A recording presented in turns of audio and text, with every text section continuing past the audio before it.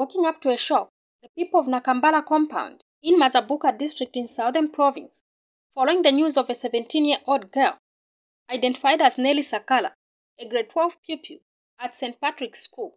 The deceased uncle, identified as Kosten Mwenda, shares what transpired prior to her death.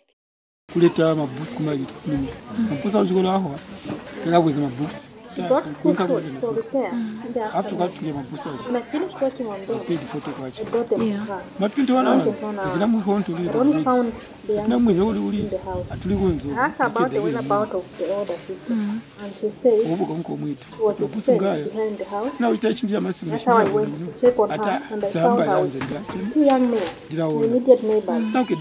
I asked her what she was doing that place, and she said she was only chatting and was about to go inside the house. So this morning I was shocked to hear that my niece has been found dead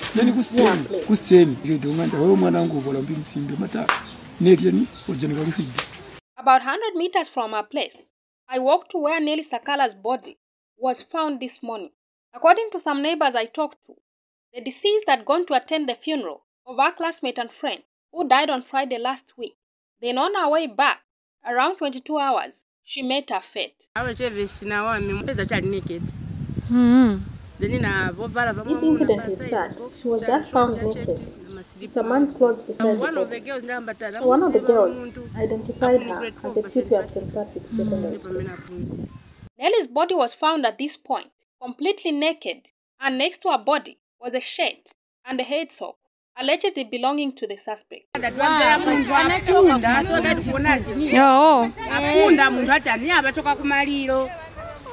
Enzana mwana kuma 22 enzana bwa awapaje enzana bwa imirira pa so na bona wamuna babiri shiwachoka paka sanga umoze enzana imirira pa shabara sheti ya checked kulitana nyamula kumanja wina ngwana sala kuma 22 so pe anachoka uja kubenzo funa kuchita panja paja kutyambe kupika abaona muona mamuna wina ngwa sala wina ngwa enda imirira paja pasogo ni mwana ngelina munyumba yopata kapina manganise bwana nganime kuno kaidi kuno tukaka wala ala Nelly